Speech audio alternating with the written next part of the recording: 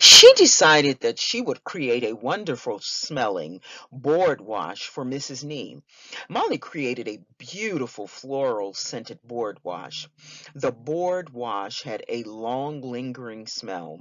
There was a problem. One of the ingredients in the floral board wash smelled different after a few hours. The stench made Miss Nee run from the classroom, holding her nose. The stench was a horror to Molly.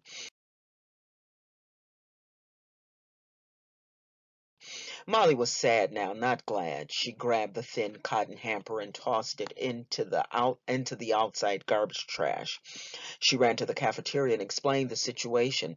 Molly was given cafeteria soap. The cafeteria soap smelled of coconut and apple. It was a fabulous scent, proclaimed Mrs. Nee. Molly, you are great. You have really helped out. Thank you. Molly went home. She continued not to be glad, but sad. Molly's dad yelled upstairs, "Molly, turn out the lights after reading." It was at that moment that Molly realized she was called great by Mrs. Nee.